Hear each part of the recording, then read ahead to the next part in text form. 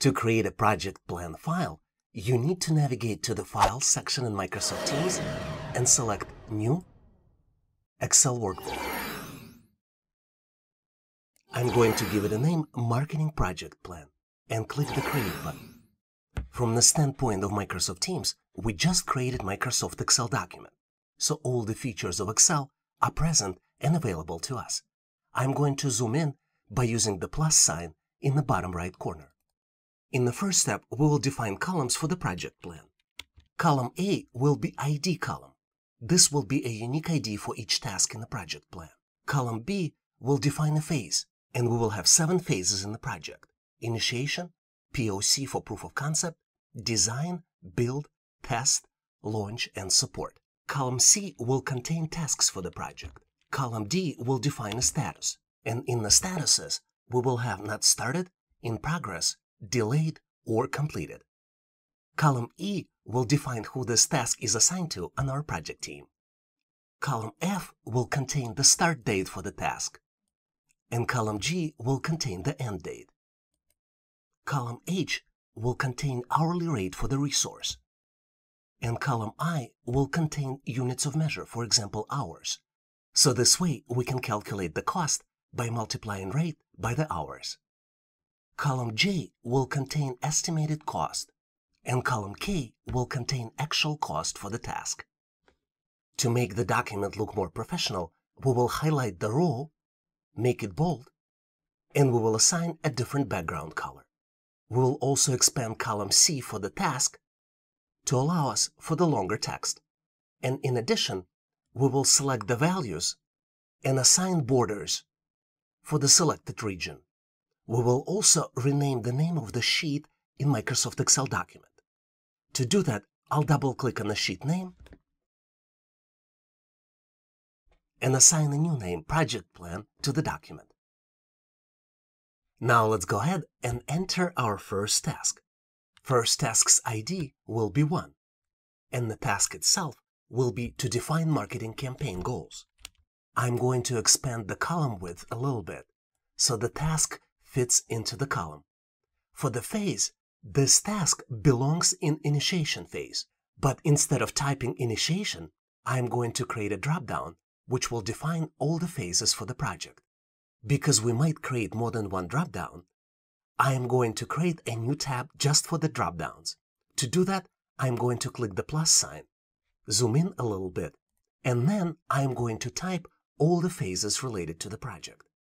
Phases is just the column header. I'm going to make it bold so we can differentiate it. And there are 7 different phases that's typically in the project: initiation, POC, which stands for proof of concept, design phase, build phase, test phase, launch phase, as well as support. To create a drop-down in the main project plan, I am going to select the area which will have the drop-downs, navigate to the Data tab, click on the Data Validation, and then select Allow Values from List.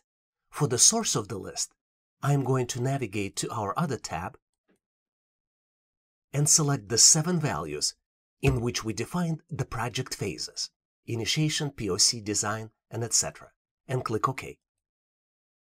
Now I am able to select the value from the drop-down, and since our first task belongs to initiation phase, I'm going to select initiation and expand the column a little bit so it fits well into the column B.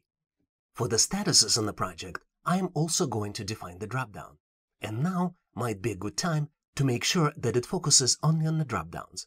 I'm going to click on the sheet and type the name. I'm going to give it a name, Drop-Down Values, which will clearly identify the purpose of this sheet.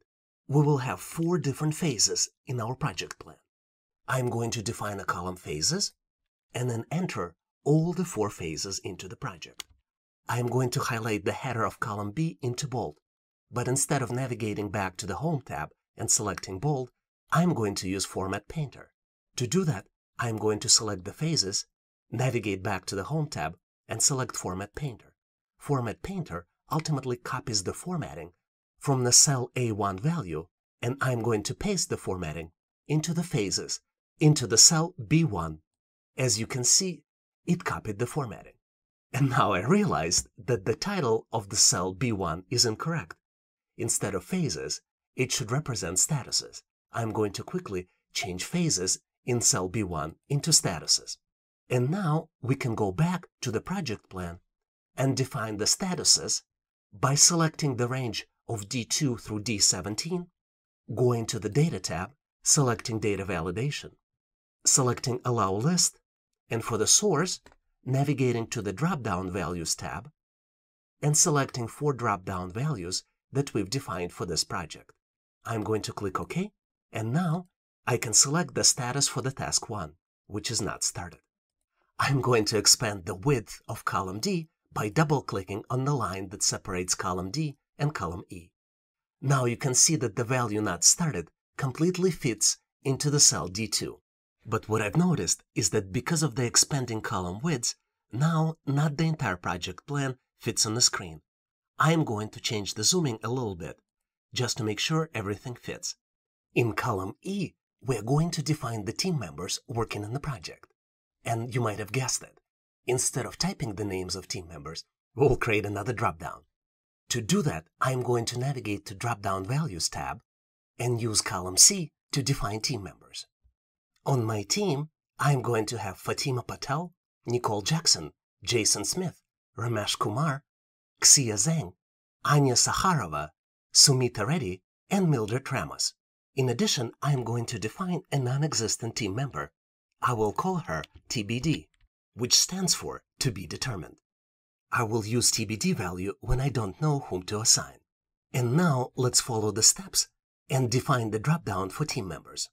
I'm going to navigate back to the Project Plan tab, select column E values from E2 to E17, navigate to the Data tab, select Data Validation, choose Allow Values from List, and in the source value, when I put cursor there, navigate back to the drop-down values and select all of my team members.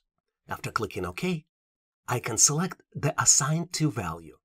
And for this particular task, I'm going to select Sumita Reddy. Now is the time to expand column E a little bit so the full value fits, as well as navigate back to the Drop-Down Values tab and highlight in bold the team member's header. To do it, I'm going to navigate back to the Home tab and select bold. To better define start and end date, we would benefit from having a calendar. There are multiple ways you can get a calendar. What I typically like to do, I like to create a separate tab and call it a calendar. In this tab, we can add the actual calendar, and most of the desktops provide you with the view of the calendar. I am going to navigate to my calendar and use Windows shortcut Windows-Shift-S to select the calendar for August and paste it into this tab, and do exactly the same thing for September's calendar. This way, I can always reference the calendar months and specific dates right inside my project plan. Having a calendar handy will help me define the start date for my task as August 2nd, 2021, and this task should be finished by end of the week in August, which would be August 6th. Sumita is a very expensive resource, but she does a quality work, and despite the fact that she charges me $100 per hour, I am willing to pay this rate because she does an amazing work. I am going to select the rate of 100 and put it into the column H, which I am going to format as dollar values. And I am going to select United States currency.